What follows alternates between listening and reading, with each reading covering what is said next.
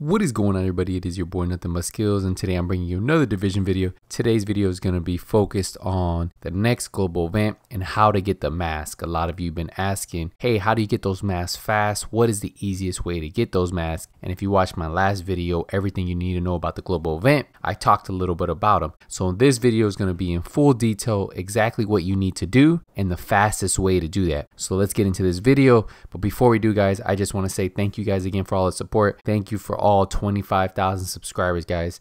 Without you guys watching my videos, without you guys hitting those thumbs up, without you guys commenting, this wouldn't be possible. So I'm truly grateful for every single one of you guys. And remember, if you're new to my channel and this is the first time you're watching a video, hit that subscribe button. If you guys enjoy this video, hit the thumbs up. And if you have any questions after watching this video, use the comment section down below. And don't forget, if you want to catch me streaming live during this global event or streaming live in general, you need to head over to my Twitch. I'll put a link to it in the description box down below. Drop a follow if you want to help the channel, if you want to help support the stream. You can always hit subscribe. And if you have an Amazon Prime account, you can subscribe for free. So that is enough talking. Let's get into this video, guys. So the first thing you guys want to do is head over to your commendations and then go down to GE Strike. Now, for most of you guys, you might not see this, or if the global event has already started by the time this video comes out, you will. So once you get down to the bottom, you'll see GE Strike. And then you'll see the three masks. So we have the jungle mask, we have the classic mask, and then we have the rider mask. So what we're going to do is we're going to talk about the two easiest masks first, which are the rider mask and the classic mask. And then we'll get into detail about how to do the jungle mask. So the first mask I'm going to talk to you guys about is the classic mask.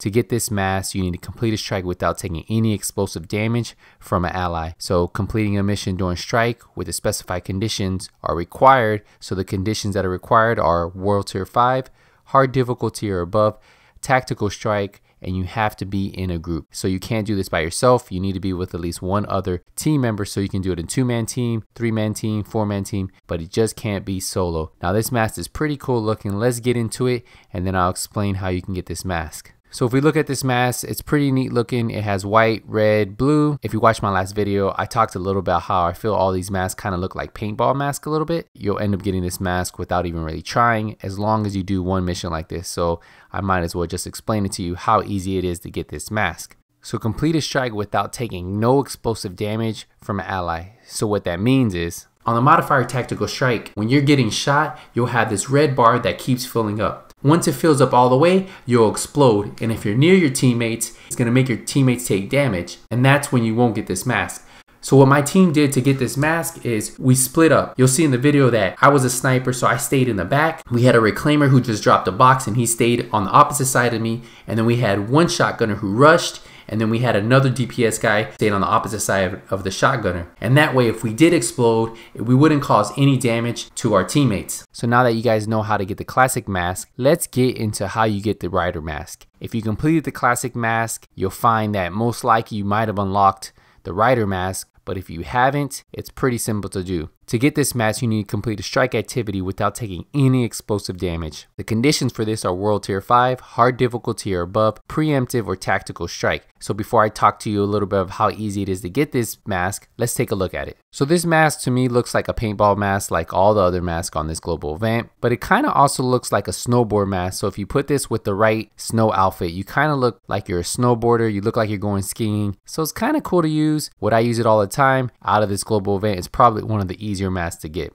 Now the easiest way for you guys to get this mask is stay behind. So if you watched the last mask, the classic mask, you saw how I was up top, and as you see in this video, I'm sitting up top. Well, what you need to make sure is that you don't take any damage from your teammate. So when you have preemptive strike active, remember, if your teammate takes enough damage, he'll explode. So if you take damage from him, or if you kill an enemy and then that enemy drops an explosion on the ground and you get hit by that, you will not unlock this mask. You only have to do it for one mission. So it's not like you have to do it multiple times. You do it one time and you will unlock the mask. That's why unlocking the classic mask and unlocking this mask, the rider mask, is pretty easy to do. What I recommend is either using a sniper rifle or using some type of urban MDR or long distance weapon. When you guys are completing the classic mask, you'll most likely unlock the rider mask. I did this in the last global event in the first mission of the day. It was pretty quick to do. Now the third mask is going to take a little bit more time. This is killed 150 Riker bosses during the strike. So this mask is going to be really tough to do in just 4 days. So you have Thursday, Friday, Saturday, and Sunday to unlock this mask. The good thing about this, there's no condition that you have to really worry about. You can do it on tier 1, tier 2, tier 3, tier 4, tier 5. I'm not 100% sure if when this next global event kicks off, they'll raise this tier level to tier 5 like they've done some of the other masks. But for now,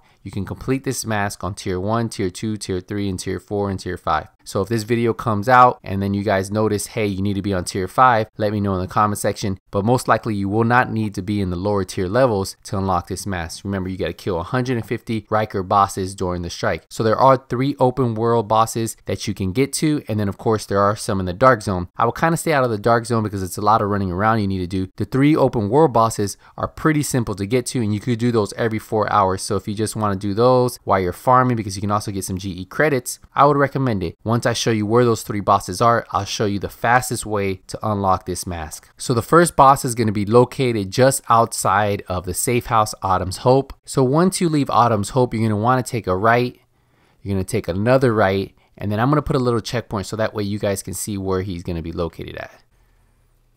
So he's literally in between West 49th Street and Broadway Street. He's usually walking up and down this street. I just put a checkpoint there so that way you guys can see. Once you come out, you take a left, and then you'll have all 3 guys right in front of you.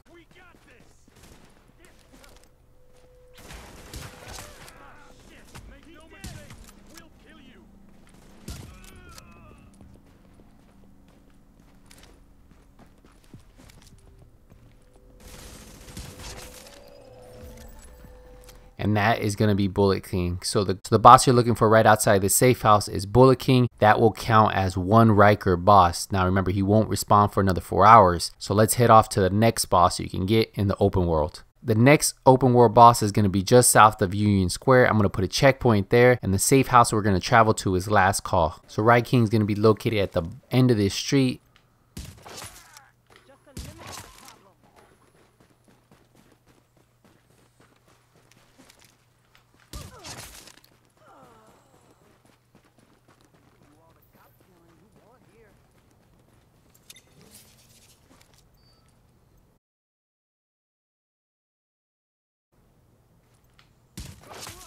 As you saw, I was able just to one-shot him. And then what you need to do is, before you can fast travel to the next boss, just clear out the area.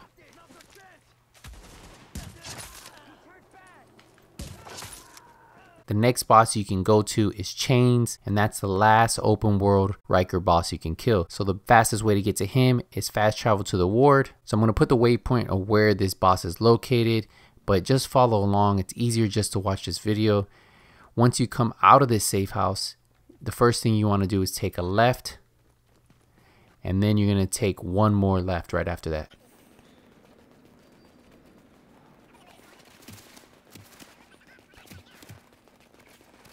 So as long as you stay following this building right here, and to know that you're on the right path, you're going to see this basketball court to your right, and then right when you take a left, you're going to see Chains right in front of me. He's going to be the heavy gunner. So what I'm going to do is I'm going to shoot one of the little guys first.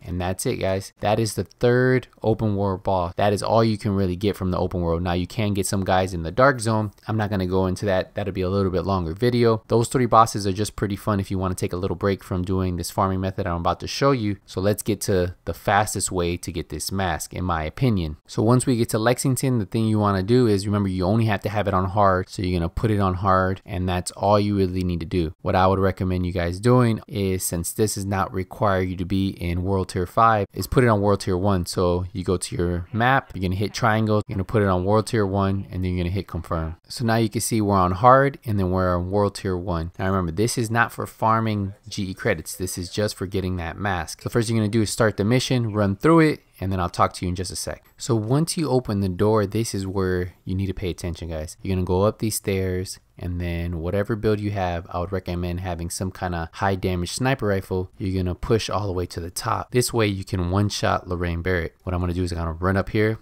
I'm going to hit my pulse, pop my booster shot, and then one-shot Lorraine Barrett. Now what you want to do is just jump down, rush straight forward, and then explode this propane tank. and then run one more time, and then hit this propane tank in front of you right here. And then let the NPCs kill you. Make sure you don't have recovery link on like I did. So once you die, you just repeat the process over and over 150 times. Just have a really good sniper rifle, post up, pop your booster shot, hit her in the head, rush forward, hit the propane tank, and then go rush to the next one. They should kill you before you get there though. There you go. Once you kill yourself, you just have to do this over and over and over. Now, the last global event, they let you do this on tier 1. So hopefully they still let you do it on tier 1. I don't think they'll change the requirement for the conditions. One thing I do want to let you guys know, if they do change it, that you have to do it on world tier 5, you won't be able to one-shot her like that. You can probably take some of her health down, but you can also do it a different way. You just got to rush in there.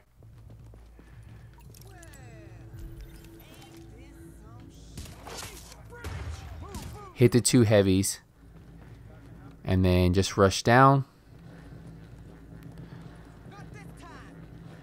She should come out in just a second. As soon as she comes out, kill her, leave the NPCs up, and then let the NPCs kill you. So that's a different way you can do it. You won't be able to one-shot those heavies like that in tier 1, but you will be able to kill them. So just wait for her to come out, one-shot her, and then as soon as you one-shot her, let the NPCs kill you. So don't worry about him.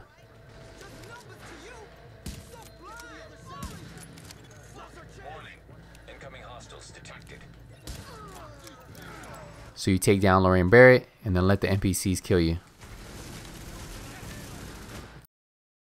And then do the same thing over and over and over. So I hope this clarifies on how you guys can get this mask. If you guys still have any questions, make sure you guys use the comment section down below. I just want to say thank you guys again for all the support. Remember, I will be streaming live Mondays, Wednesdays, Fridays at 6 p.m. Eastern time, and then Saturdays during the day. So my next stream will be Friday at 6 p.m. So if you guys want to go catch me over there on Twitch, I'll leave a link to it down in the description box. Make sure you drop a follow. If you guys want to support that channel, we do have some new merchandise you guys can purchase. I'll put a link to it down below too. So if you want to get some merchandise like shirts, sweaters, phone cases with the Nothing But Skills logo, go ahead, order through that website, and that also helps support my channel. So I want to thank you guys again for all the support. If you don't see me in Last Stand, if you don't see me in the Dark Zone, if you don't see me in Skirmish, I'm probably grinding this global event. Nothing But Skills is out.